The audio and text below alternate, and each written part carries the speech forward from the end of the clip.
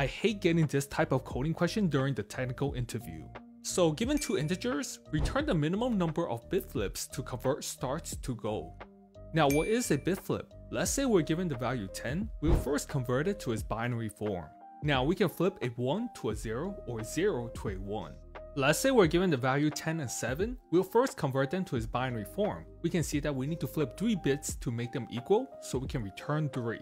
Let's go over the thought process. We'll need to count the number of bits that are different between the two binary strings. We can use the concept from XOR. When 2 bits are different, the result will be equal to 1. That means we can perform XOR on the two numbers and then count the number of set bits.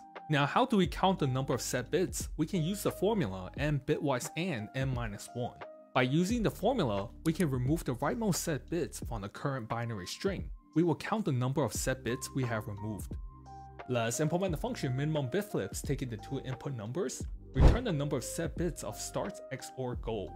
Now let's implement the function count set bits, taking the input value n, keep track of the counts. While n is not equal to 0, perform n bitwise and n-1, increment counts, return counts.